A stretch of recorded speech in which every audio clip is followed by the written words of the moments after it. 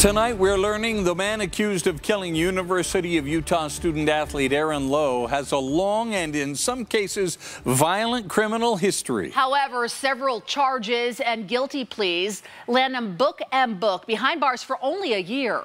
Fox 13's John Franke joins us live with a deeper look into Book's past and how he managed to avoid state prison. John. Well, hey guys, I researched Book and Book's court records and came away with all of these documents. There are some very violent details in here, but in every case, he was allowed to plead to a lesser charge. Today, I asked why.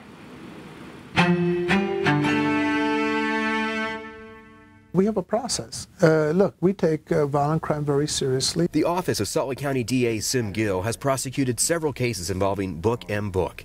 In 2019, he was charged with aggravated robbery for stealing $290. The indictment says he and another suspect pulled a gun and a knife and told the victim, "Give me all your money."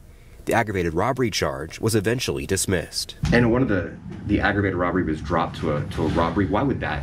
My understanding is that there were some issues that might have had some evidentiary issues with that, and so at that time the prosecutor did a global resolution, as we would say, taking all of those cases as two second-degree robberies. In May of 2019, Book was charged with another robbery, this time for taking $300 from a victim who thought he was meeting Book to buy an iPhone. Later that year, he pleaded guilty to giving false information to a police officer. After pleading guilty, he was sentenced to a year in the county jail. Each judge is different. The process is there, what we follow. Like I said, the prosecuting attorney convicted him of 2 robberies. After being released, Book was arrested in November 2020 for having a gun illegally.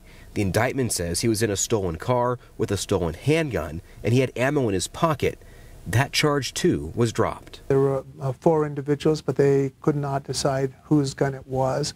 And so we couldn't meet our burden of proof. So the prosecution did what it needed to do, which was that we convicted them of something lesser. In that case, Book pleaded guilty to failing to stop at an officer's command. He was sentenced to 115 days in jail and released in March.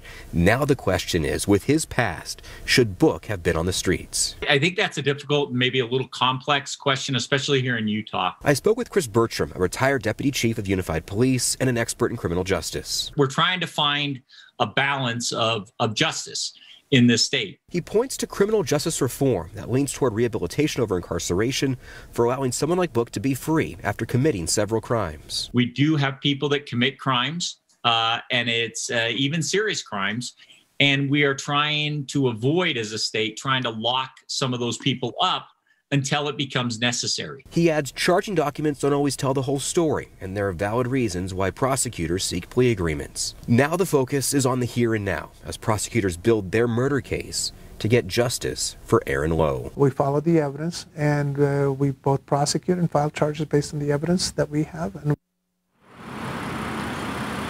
And the DA here is still screening the charges for Book's alleged involvement in Lowe's murder. Those charges have not yet been filed. By state law, the DA has 72 hours after an arrest to file those charges or request an extension. Reporting live tonight in Salt Lake City, John Franke, Fox 13 News, Utah.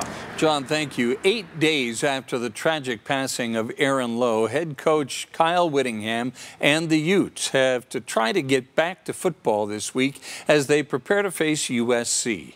Fox 13 sports reporter Andrea Urban simply asked Coach Witt how he's doing through all this. It's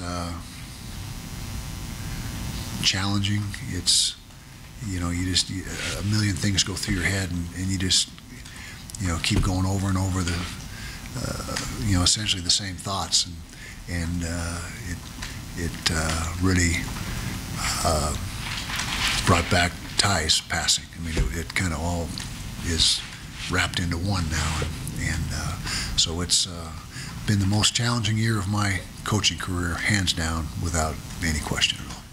Coach Witt, of course, was referring to Ty Jordan, Lowe's friend and teammate, who was shot and killed last December. As long as he's the coach, he says no one will wear number 22 in the program, the number both Lowe and Jordan wore, and he'd like to see the number retired.